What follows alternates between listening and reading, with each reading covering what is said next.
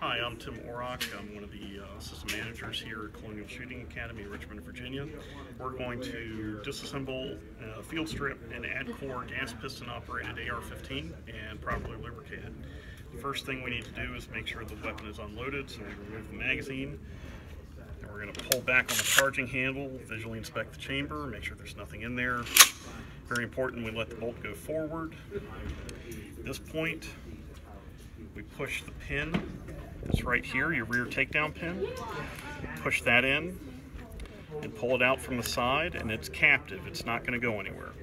At this point, the two receivers, your upper and lower, will hinge. Don't let go of the lower, or else it can just pop onto your rail and can show damage. Pull the charging handle back, and then pull your bolt carrier out. The ADCOR is a little different in that it has a long stroke gas piston which is attached or rides inside of the charging handle. That's a little different than a standard AR. We're going to take the charging handle off. That simply just slides right off. And at this point, you take your takedown pin, which is that piece right there, pull that out. And if that doesn't work, just take something like that, pull that out, put it someplace where you're not going to lose it.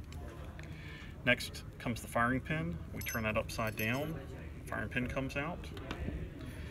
Your bolt now needs to be pushed back, and your bolt retaining pin rotates so it's parallel with the gas piston, and that pulls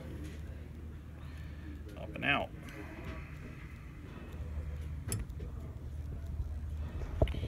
And now your bolt simply pulls out of the bolt carrier. So we want to make sure that the bolt is properly lubricated. If you can see it, that works. Take your fingers, just rub it around. We don't need to worry about back here, just up here.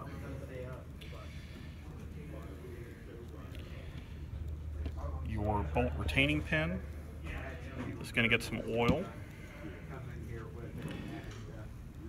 and then the whole thing goes back together with the extractor, which is that big U right there. That's spring loaded and pulls the case out of the chamber. That always goes to the right side of your bolt carrier. You see that hole right there? You're going to see that through that cut, and that's where you put your bolt retaining pin. You're going to feel some resistance as you push back down in. You're going to want to be able to see right in there. And then you take your bolt retaining pin that's been lubricated, and it has a hole for the firing pin to go through, but it goes in parallel. See, that's a rectangle parallel to your gas piston. We're going to rotate that and then pull the bolt forward.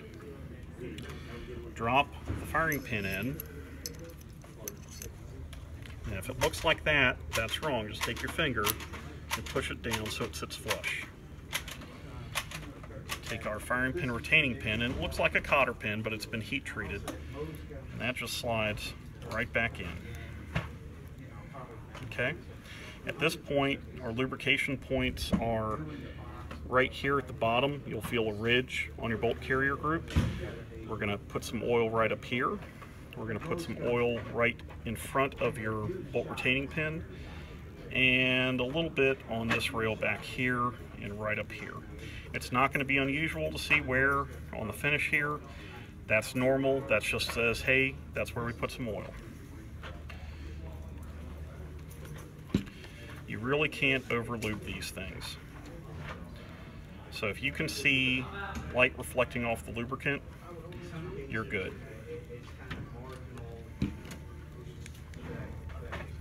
This is a dust cover that is unique to the ADCOR system, and it can be removed. Not that big a deal if you get oil on top of it.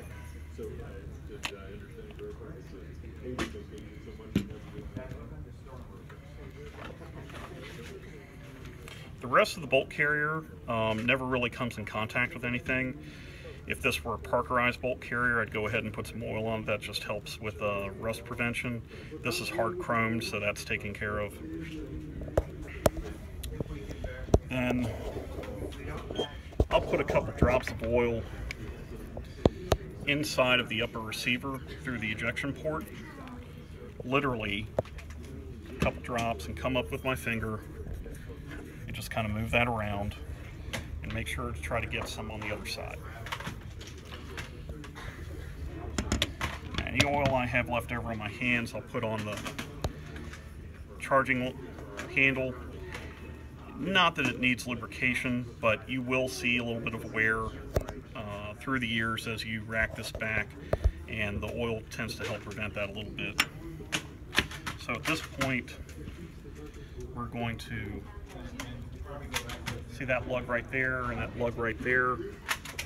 We're going to drop this in at an angle and lift up, and you'll feel it get into that dovetail.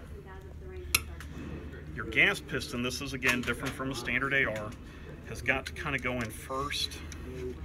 And you see how I kind of pull that around, and because that gas piston goes through the hole in the front of your charging handle, then the whole thing is going to go together like that.